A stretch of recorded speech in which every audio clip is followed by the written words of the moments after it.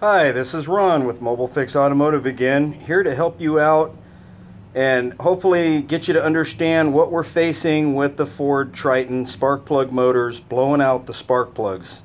This is a normal occurrence on the 4.6 Triton, 5.4 Triton, and the 6.8 liter V10 Triton. Okay, so what we're looking at here is a SnapOn Borescope, which is what I choose with my business to use to do the Calvan inserts when a Triton blows a spark plug. And what we're going to do is we're going to go over why this is happening, in my opinion. And I do want everybody to understand this is my opinion. I've been doing this for 31 years. I've been installing the Calvan spark plug kits for over 6. I've done hundreds of them. Never had a problem with one. It's the best kit on the market. However, there is an issue with Ford saying that this is a spark plug issue and not a cylinder head issue. And I respectfully disagree with that. And so basically what I'm going to do right now is show you why I disagree with it. So what we're working on today, or I'm working on, and you're helping me here, is a 2001 Ford F-150 that's got a 5.4 liter Triton in it. This cylinder that we're looking at right now is cylinder number 5. It's on the driver's side. It's all the way at the front of the engine, so it's the one closest to the radiator. Ford labels their cylinders from the passenger side back 1, 2, 3, 4. Then they crisscross over to the driver's side and it goes 5, 6, 7, 8. If it's a V10, you just add 2 extra cylinders, 1 on each side. Here's what I'm going to do to help you guys out. Stick with me. Okay, here's my Borescope screen. And I'm going to put this thing down in here. What we're looking at right now is a picture of the spark plug threads that were cut by Ford with their machine. At the very bottom of the screen, you see kind of a black space. That's the inside of the cylinder. That's where the piston's at. So we're on this picture, we're counting spark plug threads from the cylinder outwards. Basically, they're just like a cylinder, the rings in a tree stump, I guess is the easiest way to put it.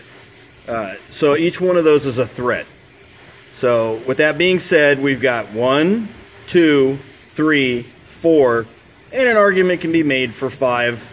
I'm counting 4.5. Okay. As we come up the cylinder, you notice that it gets smooth. It's just kind of a chocolate brown smooth sidewall. Okay, there's no threads cut here at all. Never has been. It's not like they disappeared. They just never got cut. That's my opinion. Right here is what I call the shelf. This is where the spark plug actually stops when you screw it in. When I show you the spark plug insert from Calvan later on, you're going to see a ridge around the top of it. This is what that ridge sits on. And so from this point down, there should be spark plug threads all the way down into this hole. And there isn't. That's all you get. Okay, so what we're dealing with is this is an F-150 once again with a 5.4. It's got 85,300 original miles. It has the Ford factory Motorcraft plug in it, or it did till I pulled it out. Nobody has removed the spark plug from this cylinder head since Ford rolled it off the assembly line in 2001.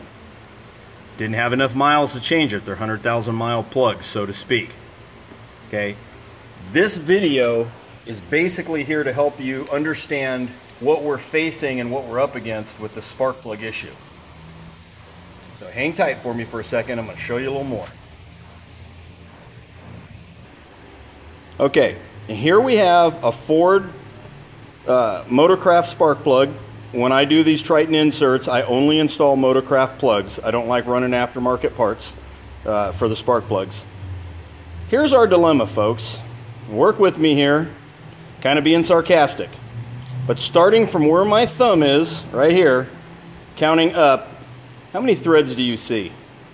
1, 2, 3, 4, 5, 6, 7, 8, 9, 10, and once again an argument could be made for 11. Anybody see a problem with that? Got 11 threads on the spark plug, 4.5 threads in the spark plug hole. That means that when this spark plug is sitting inside the cylinder head, the bottom half of the spark plug is the only thing holding it into the cylinder head.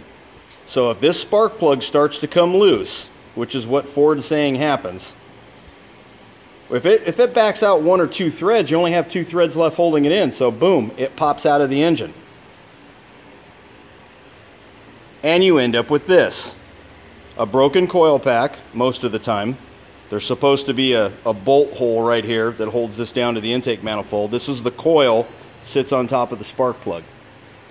This is the spark plug itself, which is actually still in this coil.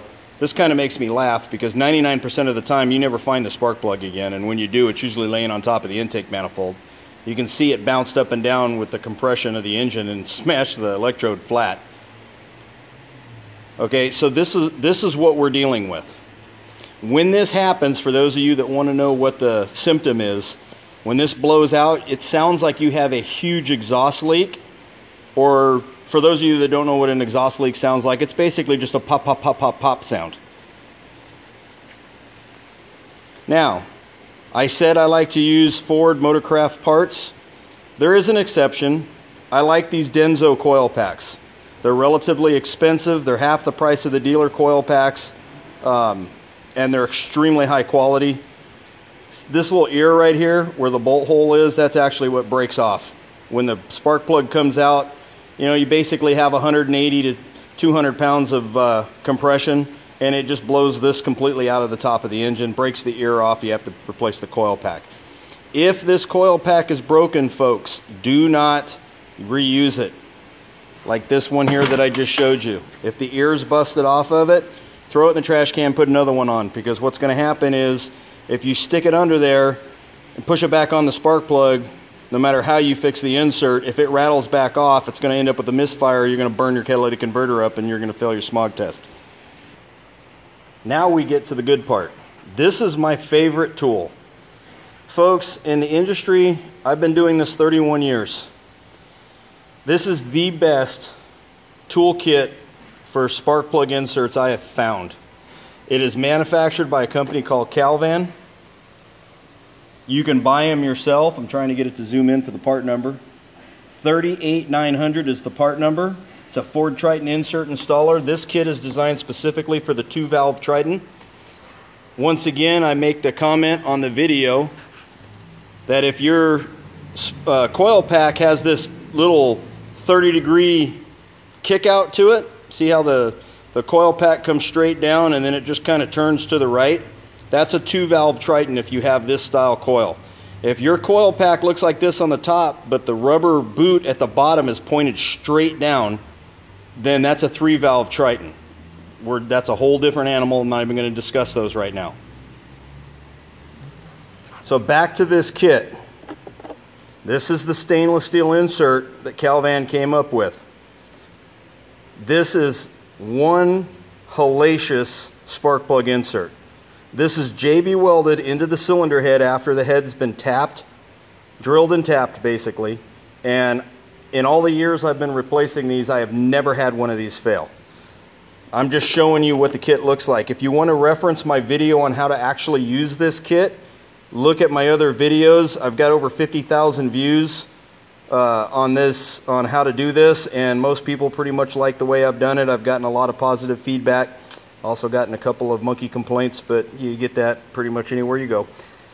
This is the guide that'll go down into the spark plug hole to make sure that your drill bit stays straight. And this is the drill bit that will drill the hole out. And then this is the tap that taps the threads. So basically, this is what we're dealing with the spark plugs blown out. And the only way I can see fixing this is to just install the inserts.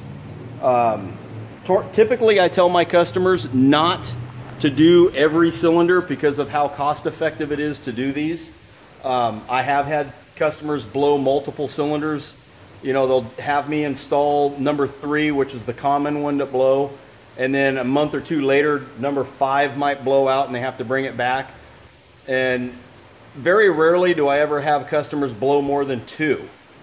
But I have had a handful of them that have had 4 blow within 6 months, and they finally bring it back and just say, just do them all so we don't have to deal with it again. My name is Ron. I'm with Mobile Fix Automotive. My phone number and my address is at the very beginning of this video.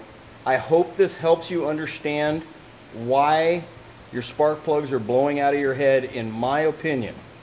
If you have any questions or need any help or advice on how to do this kit, or if you want me to do it for you, give me a call and I'll be happy to talk to you. Thank you and have a nice day.